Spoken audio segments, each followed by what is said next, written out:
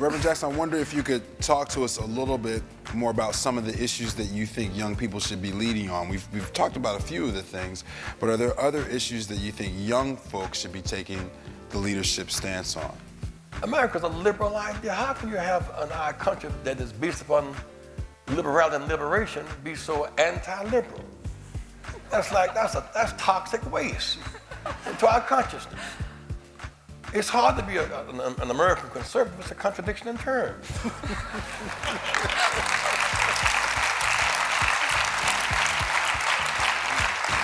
Man, if you take away freedom of speech, freedom of press, freedom of protest, lock people out based upon their race or the language or the religion, that's conservative and fascist. America is a liberal idea. It's the idea of human rights for all human beings, measured by one yardstick, was threatening to tyranny. That's why the most revolutionary rule in the Bible, the most revolutionary rule, is a golden rule. That is the most threatening rule of tyranny you can imagine. For those who are driven by inheritance and privilege, supposed to work and sacrifice, it's a very threatening rule.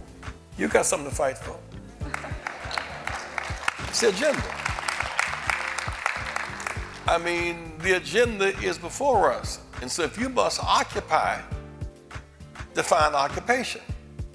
So it's not a nebulous term. Fighting for easier access to education and the right to vote, the right to health care is a fight worth fighting. And that may very well be, as the winter thaws, this has not been a frigid winter, as the winter thaws, this is the fight of our future. So my favorite Reverend Jesse Jackson story is I actually registered people to vote for me.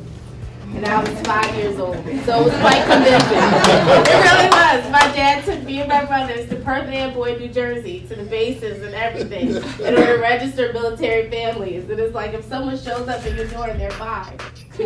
You know, sure, actually.